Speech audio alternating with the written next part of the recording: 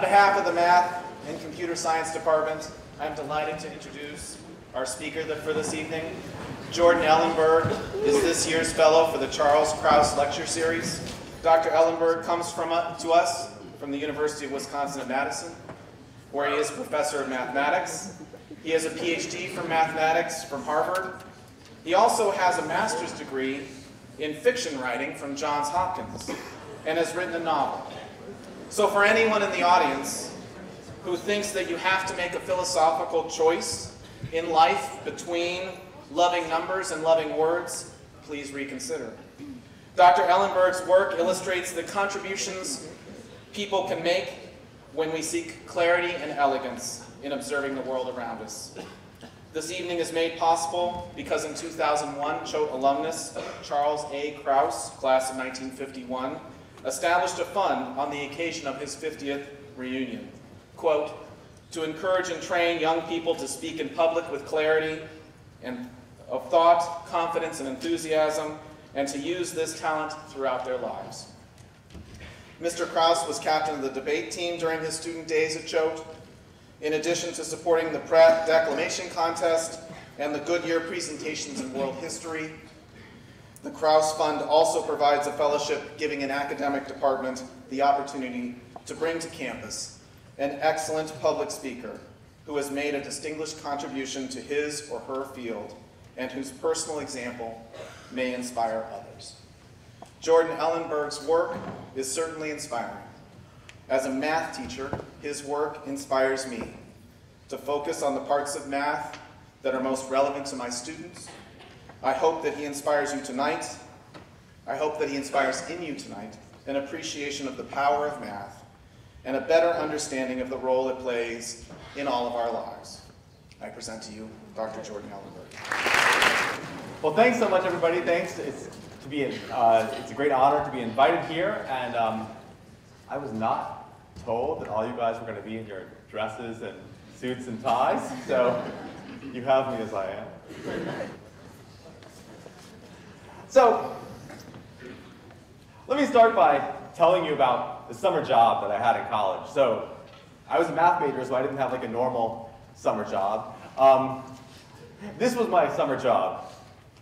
I got a job in a bio lab, and the guy who ran this lab, whose name I'm not going to tell you for reasons that will be clear in a minute, he wanted to know how many people were going to have tuberculosis in the year 2050, right? Major health problem, major issue of public health interest. And so what did I do? I approached this problem the way a math major would. I made a model.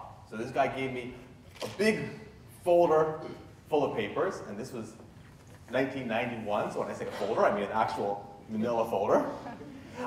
Big folder, lots of papers, basically everything that was known at that time about the spread of tuberculosis. The length of the maximally contagious period, the rate of transmission, all of this stuff broken down by race, by age, by sex, by HIV status, every piece of information you can imagine. And I took all this data and I put it together into a mathematical model, modeling the spread of that disease. And I ran the model year by year from 1991 to 1992, to 1993, to 1995, to 2000, all the way out to 2050. And at the end of that process, I had a number, and I gave the number to my boss, and I got paid. And that was the end of my summer job.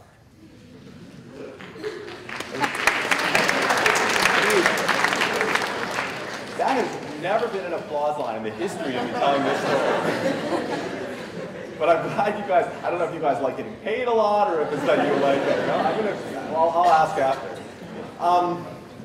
It was the end of my summer job, but it wasn't the end of the story. Because like I said, I was a math major, I like to think things over. And when I went back and thought over the work that I had done, I started to get a little nervous. Because you look at these papers, right? A paper says under these conditions, there's, let's say, a 13% rate of transmission. And what does that mean? Well, every number you see in a scientific paper has what's called an error bar around it, right? It has some degree of uncertainty. What does that 13% measure mean? It means they measured that in some study, and it means it's probably not 3%, and it's probably not 50%, but it might be 10%, might be 17%.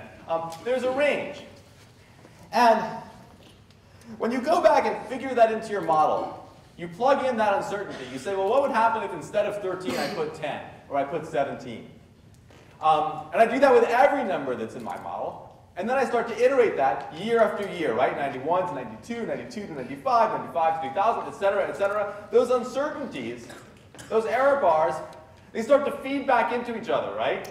They start to multiply together, and those errors get bigger and bigger. And what happens is that eventually, the signal is totally overwhelmed by the noise. In other words, what I learned, when I really went back and thought about it a little bit more, is that by making different choices, all of which were well within reasonable bounds for what those parameters actually were, what was going on with tuberculosis, I could make it come out that tuberculosis was extinct in the year 2050, and I could make it so that tuberculosis was endemic throughout the entire world population in the year 2050. So my actual level of knowledge about this question looks something like this.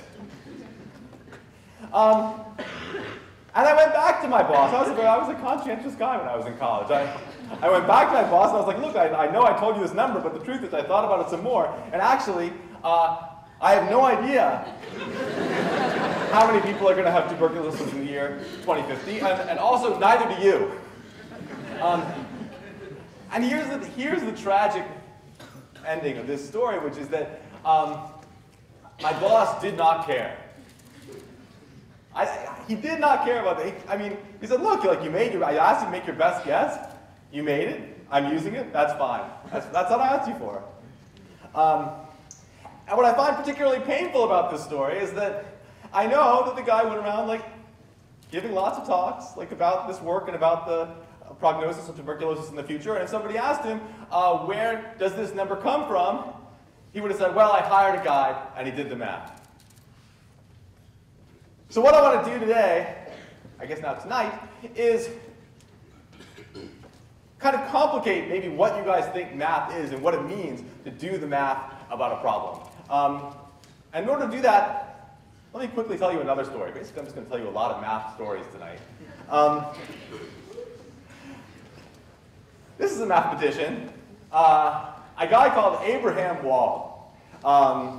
He grows up in Hungary and Austria, gets thrown out. When the Nazis take over, he manages to make it to the United States.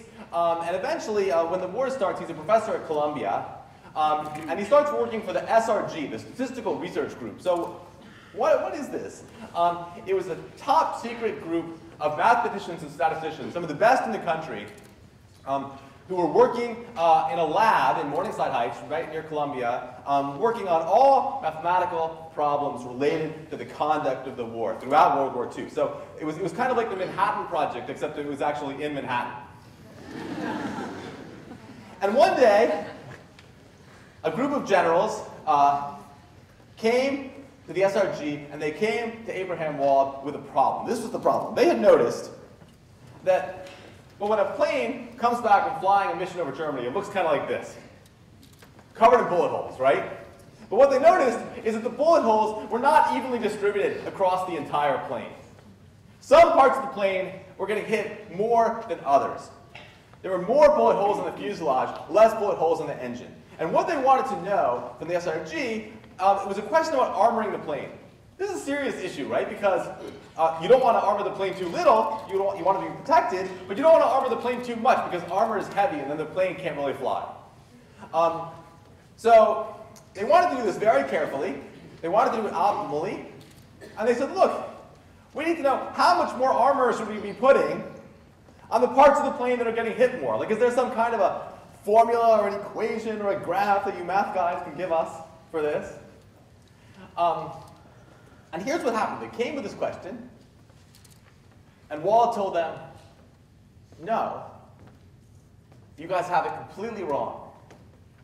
What you have to do is put the armor where the bullet holes are not. Well, this was not the answer that the generals expected. Let's take a moment to sort of let it sink in what a strange answer it is. And Wald went on to explain, you see, it's not that the Germans can't hit your planes on the engine.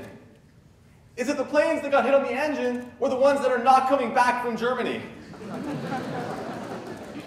Now let that sink in.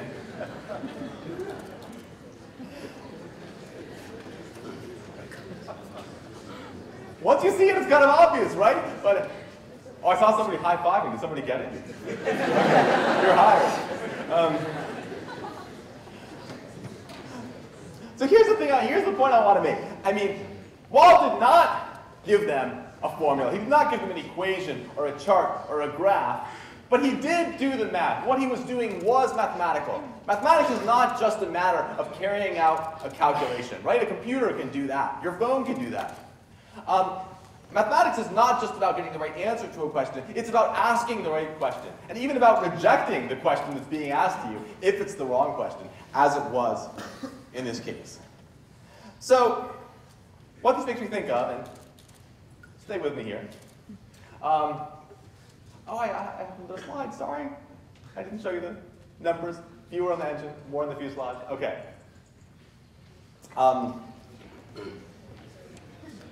So what this always makes me think of is, do we know who this is? American history buffs? Teddy Roosevelt, did he go here? I mean, it could be, I don't know. Okay,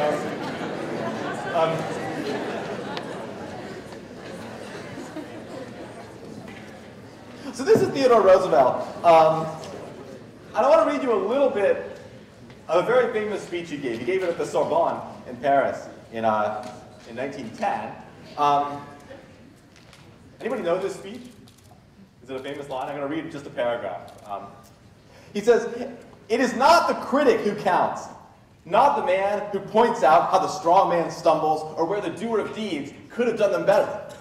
The credit belongs to the man who is actually in the arena, whose face is marred by dust and sweat and blood, who strives valiantly, who errs, who comes short again and again, who knows the great enthusiasms, the great devotions, and spends himself in a worthy cause, who at his best knows in the end the triumphs of high achievement, and who at the worst, if he fails, at least fails while daring greatly, so that his place shall never be with those cold and timid souls who know neither victory nor defeat."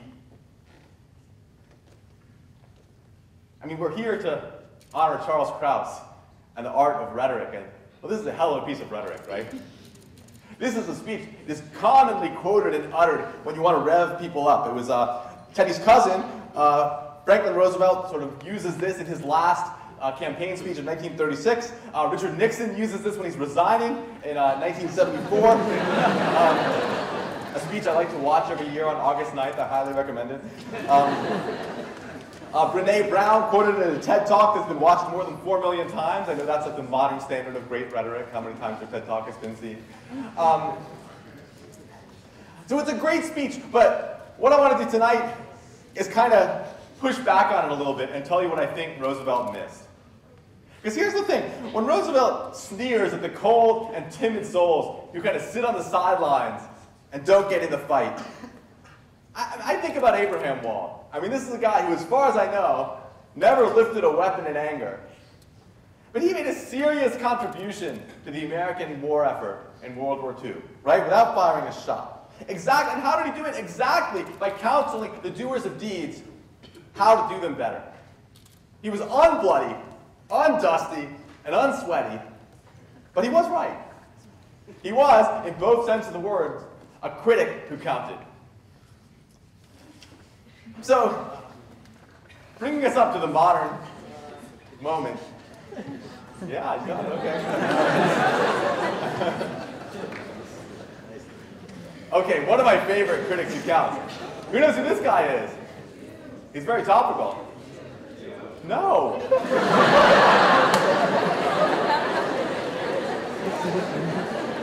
Okay. Maybe I'll give another talk on all Jews look alike. No, it's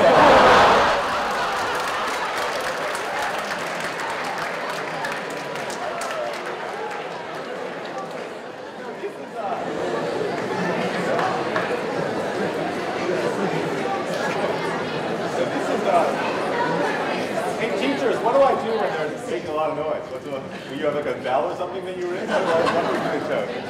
Okay. This is Nate Silver. Yes, I love it. Whoever said that. This is Nate Silver. Nate the Great, as we call him in the math biz. No, I mean, this is a guy, look, I'm very proud of my profession as a math teacher, but this guy in the year 2012, the election year of 2012, probably taught more math to more American people than every math professor in the country put together. I gotta admit. And what makes him so good? What makes him so educational? What makes him so able to do what he does? I mean, what's great is that he's really able to talk about uncertainty. That's our theme, right? The ability to talk about uncertainty and push back on numerical answers to questions. So, I mean, what does political discourse usually look like in this country? Wait, somebody shows you a picture like this.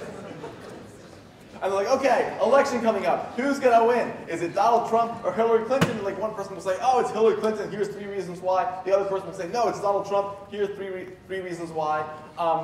You can watch it every night. It's the same thing every night. Very little information is actually transmitted.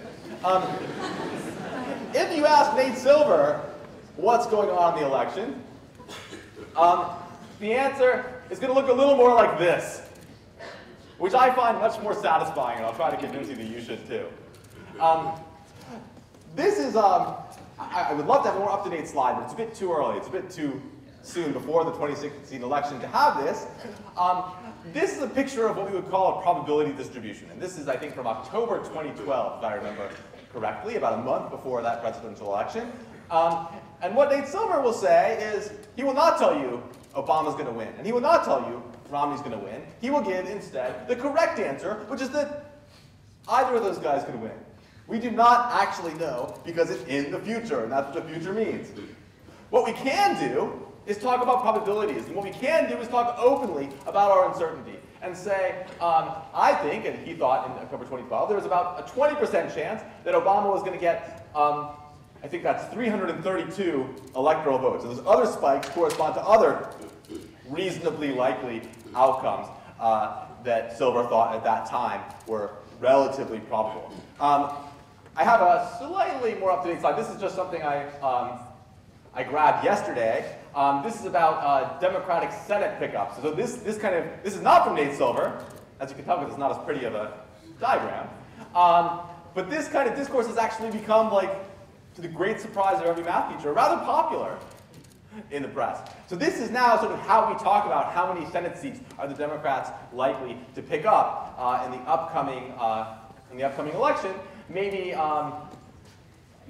3 is most likely, 2 and 4 are like reasonably likely, and then with sort of much smaller probabilities of a much bigger gain for the Democrats or even a gain by the Republicans. This gives us massively more information than just somebody saying, this is what's going to happen.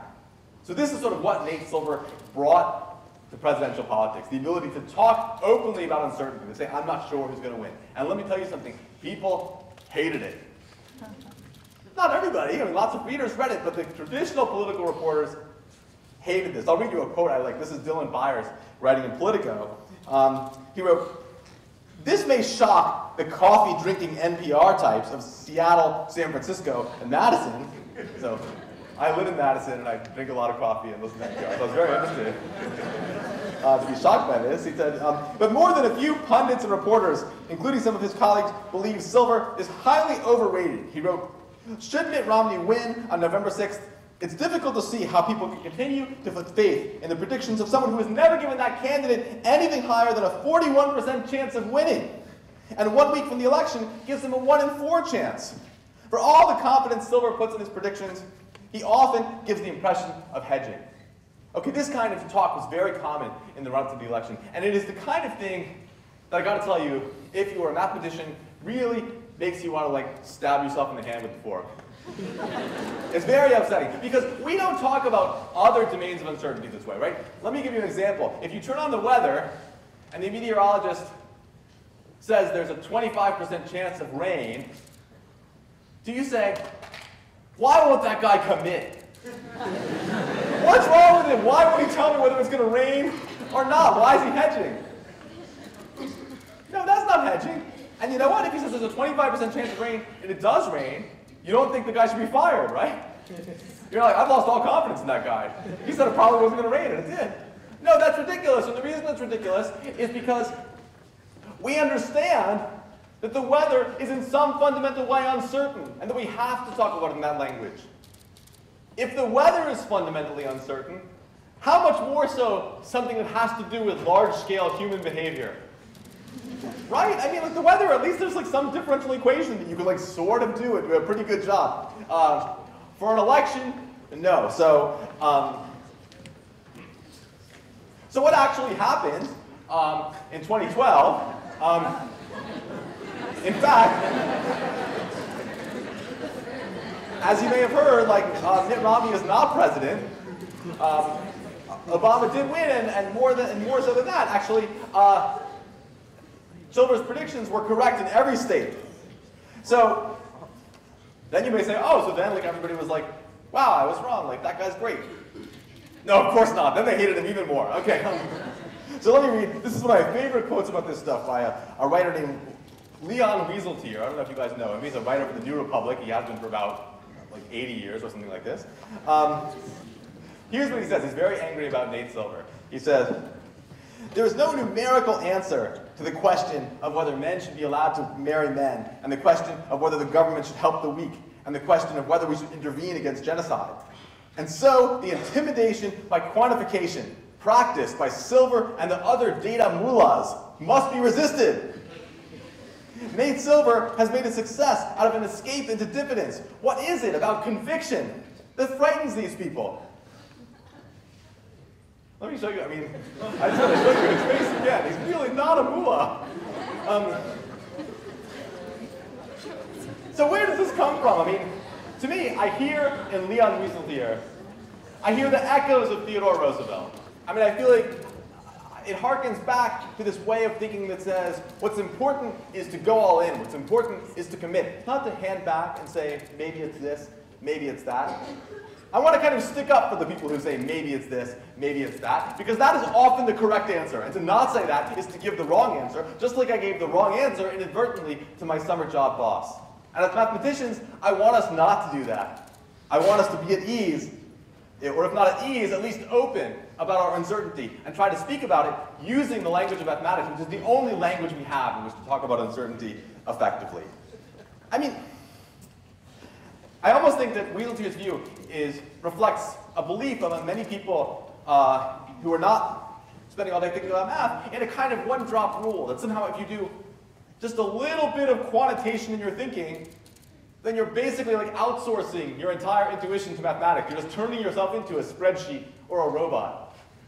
Okay, anyone who actually does math knows that this is not what the experience of doing math is like. It's a marriage between mathematical tools and intuitive tools. I wish that always came through in our math courses. It doesn't. Maybe some of you noticed.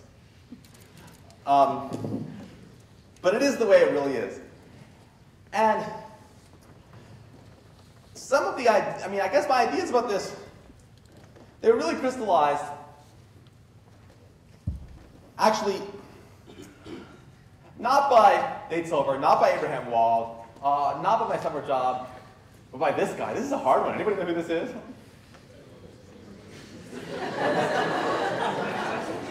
Not a Jew. No,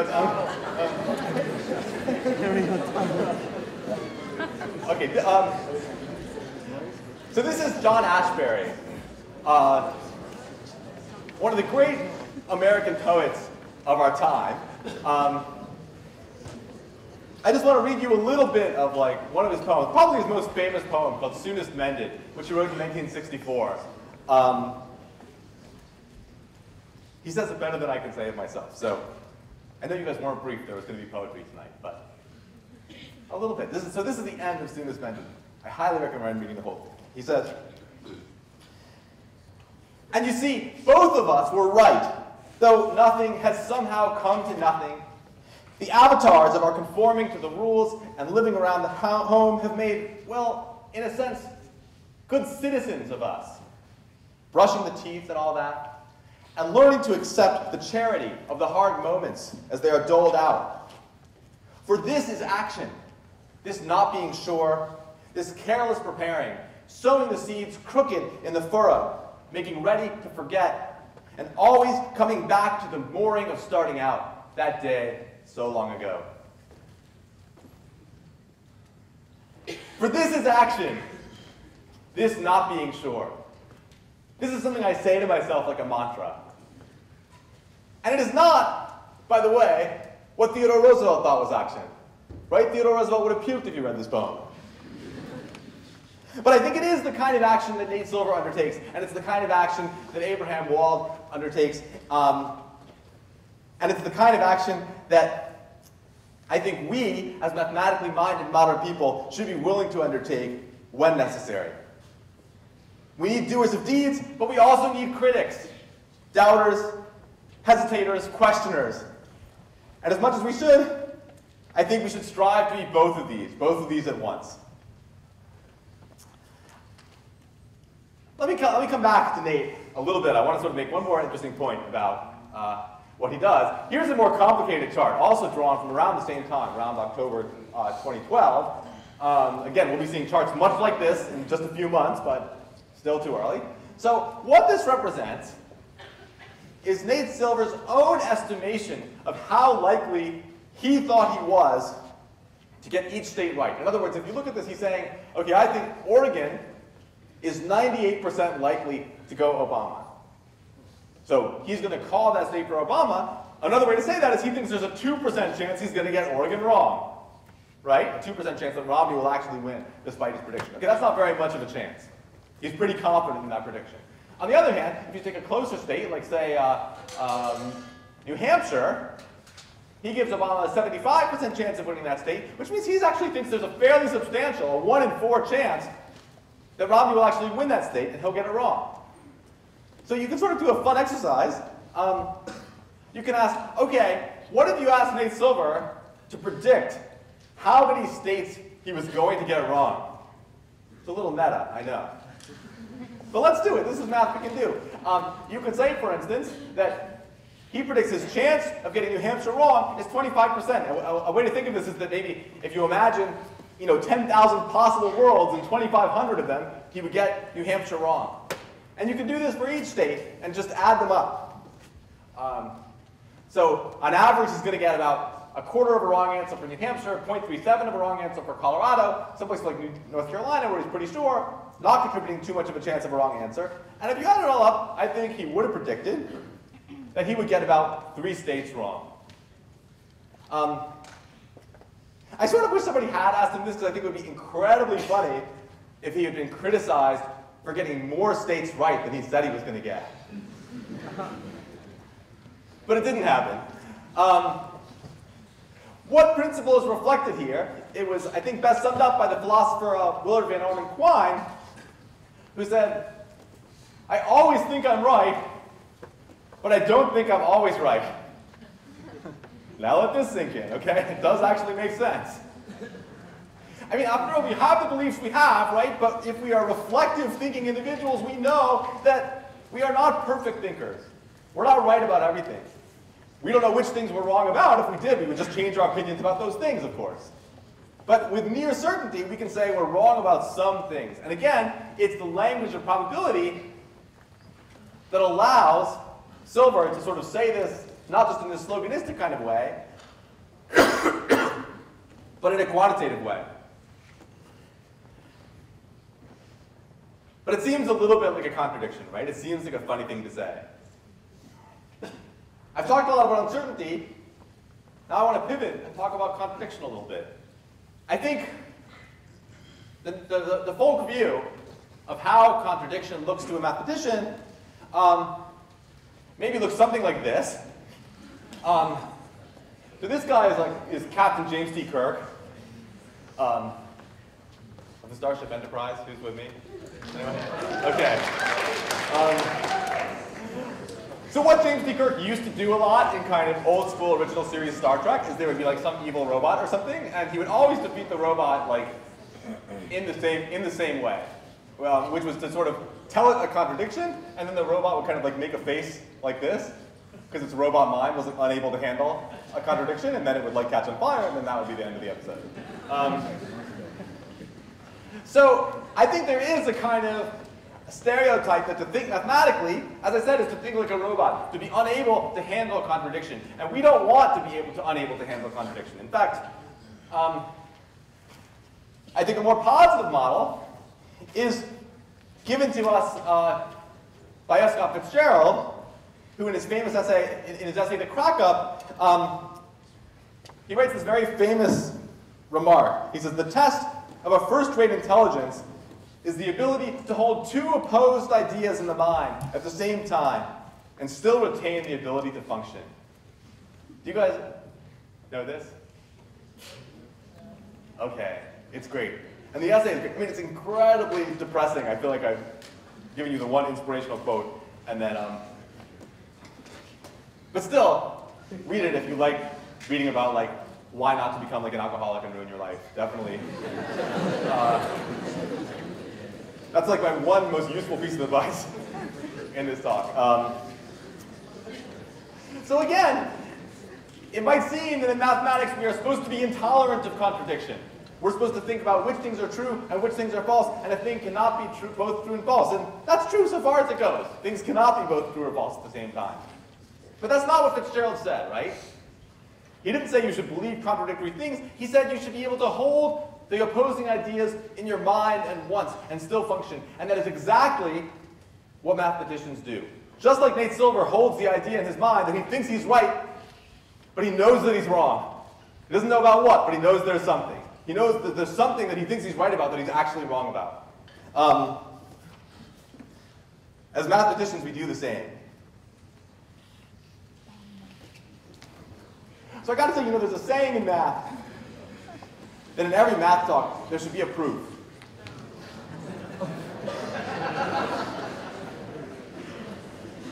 That's also not usually an applause line. In this case, it also was not, as usual. Here's the thing. I actually have this proof on a slide, but I took it off, but I'm a little ahead of schedule. If I had the slide, we'd talk about it. But guess what? I'm not going to talk about it because I don't have the slide. But what is this dude right here? It is an isosceles right triangle. The king of right triangles. Its sides its two legs have length 1 and its hypotenuse, by the Pythagorean theorem, really in some sense the first mathematical theorem ever proved, is the square root of 2. But the good news is that I can just sort of stand here and talk about it a little bit without giving the proof. Maybe I can tell you about how weird the Pythagoreans were in the time I would have used to present this proof. They were really weird. I mean, they weren't mathematicians like the ones we have today. Their philosophy was it was sort of a mix of like what we would now call kind of a cult of religion and what we would now call mathematics. Pythagoras, he believed that you shouldn't eat beans because they had souls. He was said to be able to talk to animals, and he told them not to eat beans. But he also sort of, in some sense, was the first mathematician in the sense that we now know. They were very interested in numbers and harmony. His school developed the theorem we now know as the Pythagorean theorem, which tells us that the square of the hypotenuse of a right triangle is equal to the sums of the squares of the other two sides. And in particular, it tells us that the hypotenuse of this triangle is a number whose square is 2. So for the Pythagoreans, what did a number mean? A number meant a ratio. One integer divided by another. So they were very interested in figuring out which ratio it was that when you squared it, you got 2. And then came some bad news. The square root of 2, it turns out, is what we call in mathematics an irrational number. That is, there is no ratio of whole numbers, which when you square it, you get 2. That's what I'm not going to prove on my slide, but trust me. But what I want to do is tell you a little something about how this is proved. By the way, we don't really know the story. This was a long, long time ago. But the story was that it was a guy called Hippasus who proved this, and the Pythagoreans were extremely PO'd by this, and they threw him into the ocean and drowned him for proving such a disgusting theorem. Probably not true. So the way you prove this theorem is it's really the first example in math history of what is called a proof by contradiction. What you do is you suppose that there is a ratio whose square is equal to 2. And from that, you derive a contradiction. You derive that you know must be false. And from this, you conclude that the only way out of this disgusting logical perplexity is that your initial hypothesis, that there was a ratio equal to the length of this hypotenuse, that just must have been wrong. I mean, if we're not going to accept a contradiction, we can't accept anything that leads to a contradiction. And that means that there simply must not be, square root of 2 must not be a ratio, which the Pythagoreans meant it was not a number at all. This is why they were so confused. They had no notion of a rational number. They felt they were being told that the length of this side of a triangle just isn't a number at all. That's why they were mad.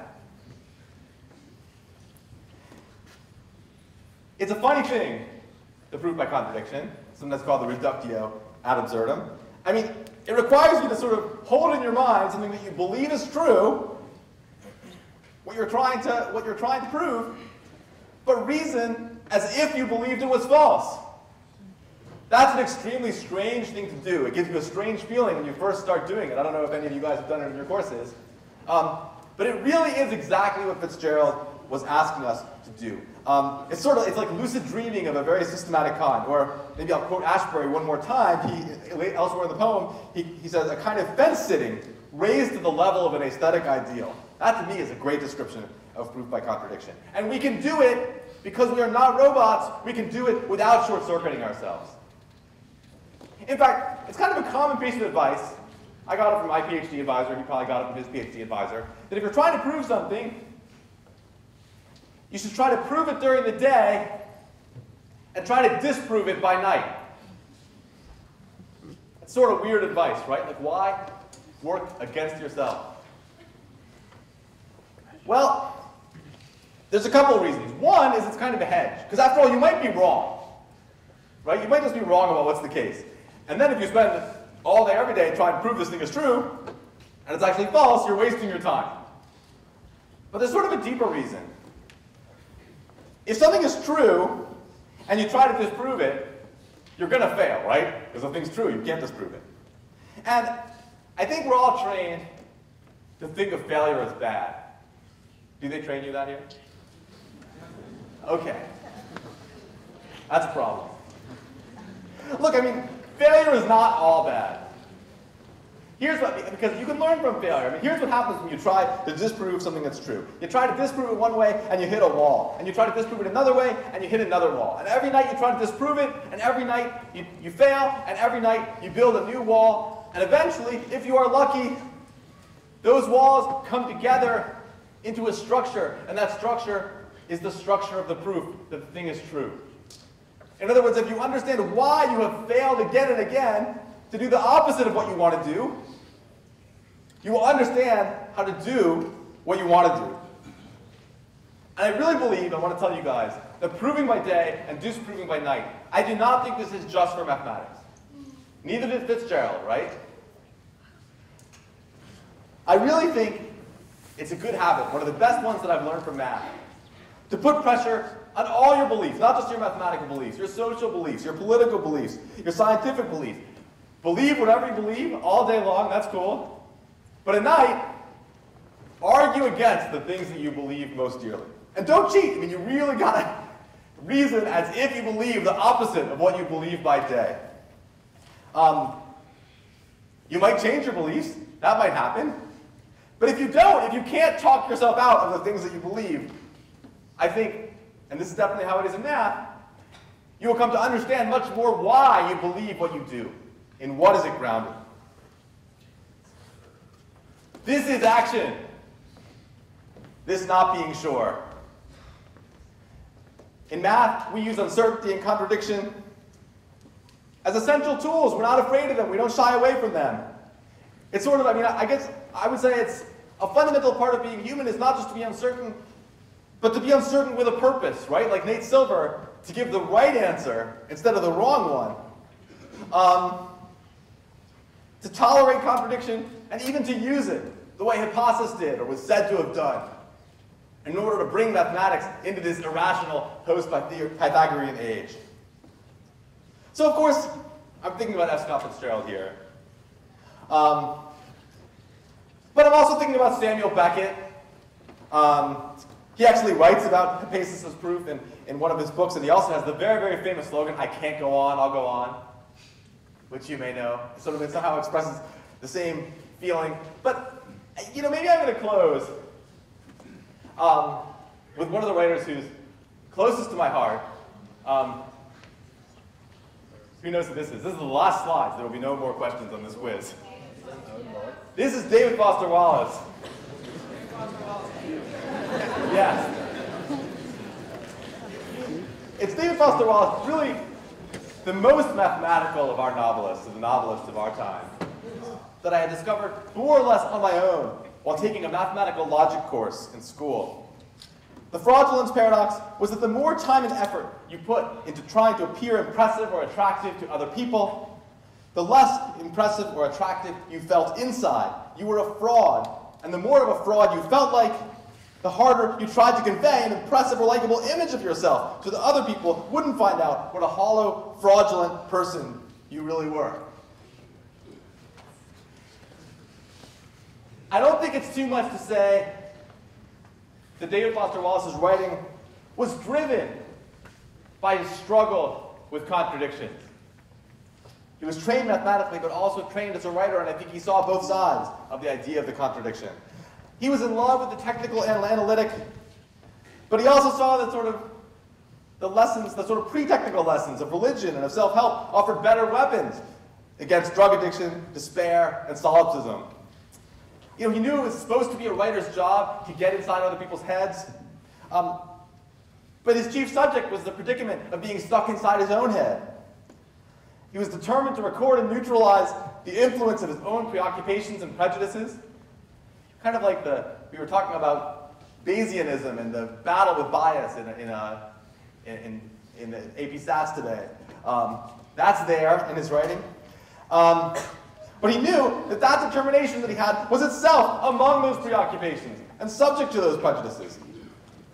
I mean, in some sense, this is basic philosophy, right? Philosophy 101. But I think what he understood is that sometimes the old problems you meet in high school, in Philosophy 101, or even in trigonometry, are some of the deepest you'll ever see, and you can wrestle with them your whole life. And Wallace, as a writer, he seems to me that he wrestled with those paradoxes very much the same way mathematicians do. I mean, what happens? You believe two things that seem to be in opposition. So you go to work, step by step, clearing the brush, separating what you know from what you believe, holding those opposing hypotheses side by side in your mind, and viewing each in the adversarial light of the other, until the truth, or the nearest you can get to it, comes clear. So I'll stop there. Thank you guys so much.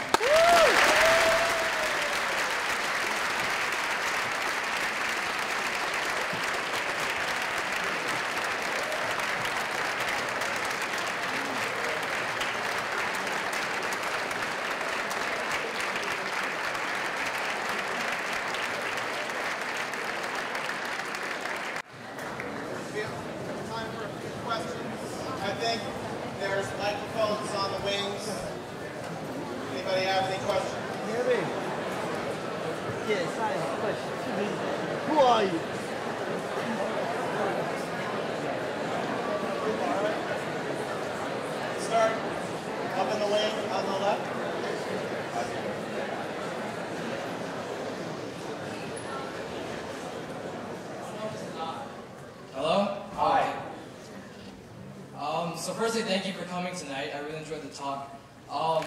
And the question I have is, I guess it doesn't have a clear answer, but I guess that's the whole point of why we're here. So I'm just wondering, if you were to define mathematics as a system, would you define it as a human-made invention, or would you define it more as a property of the universe?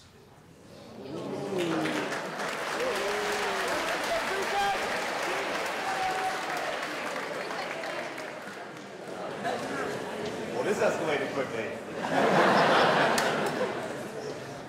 So this is very much one of the deep questions we wrestle with it. I'm going to give you kind of a dishonest answer, okay?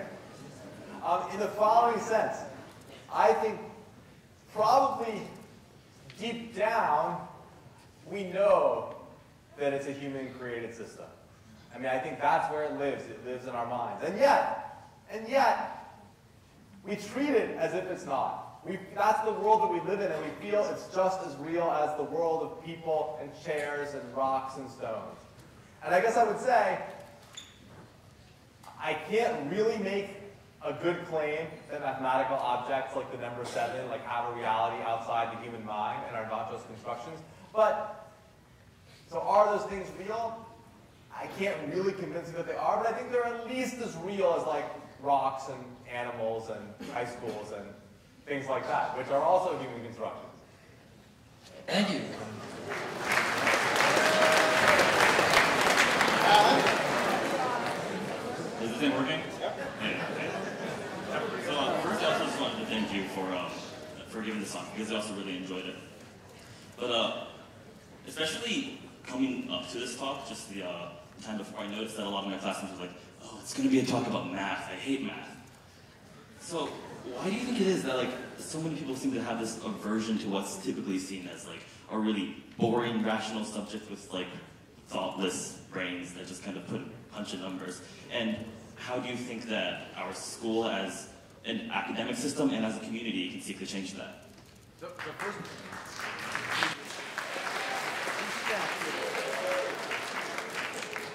I gotta know, when your friend said this is gonna be like incredibly boring, what did you say? I said, no way, it's about math. Okay. Good, I've got my people in the audience. So, obviously, a lot of mathematicians, and especially people like me who are math educators, lose a lot of sleep over this exact question of like, why do people, in general, not of their own free will, flock to us to learn from us? We notice.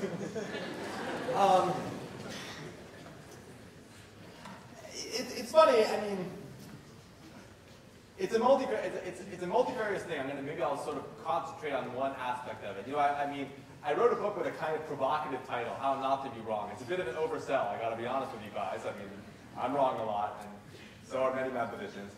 But I do think this idea of being wrong is something that people find very painful. Nobody likes to be wrong, and in math, sometimes you are wrong, in a way that I think is less true in a high school context in your other courses. I mean, of course, you could be wrong about a historical fact or about something that becomes of a character in a novel, but in general, most of what is going to happen in those classes is not you saying something and being met with, that's just simply wrong, what you said.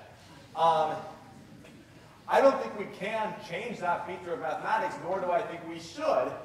But what I hope, I mean, in some sense, this is part of what I wanted to talk about tonight, is that I want us to try to find being wrong less fearful. And sort of, I mean, every time we're wrong is an opportunity to learn. And as a working mathematician, you are wrong all the time. Like, if you look at my notebook, like my research notebook, what you will see is like lots and lots of pages, and then like constantly in the margins, there's something crossed out, and then like, you know, no, exclamation point, or wrong, or like worse words that I can't say in this talk. But I mean, like, this is actually, I mean, actually working, actually doing something. If something's going to actually happen, it has to involve screwing up a lot and just being dead wrong a lot. And as I think part of our education is like learning to tolerate that. And maybe math, maybe we can reinvent it as a laboratory for becoming psychologically comfortable with that. Thank you.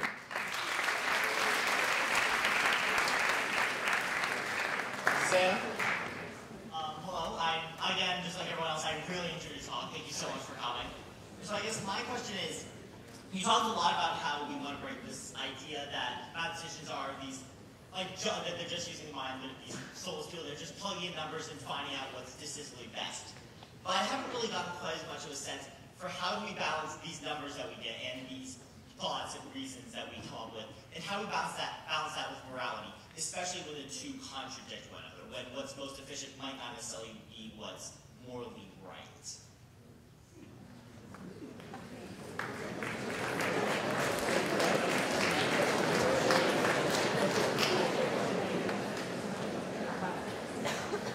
So, it's a really interesting question, and again, one like very long tradition of argument historically. It's funny, at dinner, I was talking about my admiration for when you go back and read things from like a few hundred years ago, people didn't really draw the distinction that they do now between mathematics and science and philosophy, including moral philosophy. And in general, I'm like, oh, it's kind of nice when all those things were intermingled. On the other hand, I must admit, I am a modern person who lives in the year 2016, and I am pretty sympathetic to the idea that math's job, in the end, is to address questions which are in some way quantitative, and so you say, well, what if the most efficient thing is not morally right? I guess I would say I actually don't see it as, I see it as math's job to figure out what's most efficient, but it's not math's job to figure out what's morally right. I actually think math is silent on that point. Not everyone agrees, but that's how I see it. Thank you. This will be our last question. Our speaker will be in the lobby if you have more questions afterwards, but Andy? So you sort of observe that in school and not a lot of people like math. Like I think Choate's a school where people appreciate math more than usual, but even then math's not a popular subject. Do you think it is useful of our resources to spend teaching math in a sense that it's very solid and academical? Because you can see not a lot of people like math, if you invest those resources on say teach logic or creative thinking, considering that a lot of those students move on to do something that's slightly less math-based than what we teach in school would be more effective. I mean, let me put it this way. If I thought we should only spend our times on things that people like, on things that are the most popular, I would never have tried to write literary fiction. I don't think we should value only the popular. So, it's funny, math has a special place in school, right? And I mean, I think, in some sense, math and English in an American school are the two subjects that somehow there's no compromise on, right? We ask every student to learn quite a lot of it. Unsurprisingly, I have no problem with that. Maybe you should ask someone less unbiased, but why do I think that's okay? Because I do think it's sort of a cliche thing to say, but I think that it's correct, that math is in some ways foundational to many other things. It's foundational, of course, to the sciences, but even more so, at least in my mind, and I hope I kind of tried to portray, or this plays out in my own mind in this talk, I think mathematical thinking, I mean, how to put it? I say in the subtitle of my book, I call it The Power of Mathematical Thinking. The one problem with that is it makes it sound like it's some specialized kind of thinking that you might do or not do. No, I don't think that. I think that mathematical thinking is one of the basic fibers of our cognition. It's wrapped up with everything else. It can't be separated. And so I think, I mean, maybe this will be provocative, but I think if we are not mathematical thinkers, we are not fully thinking. I do believe that. Let's thank our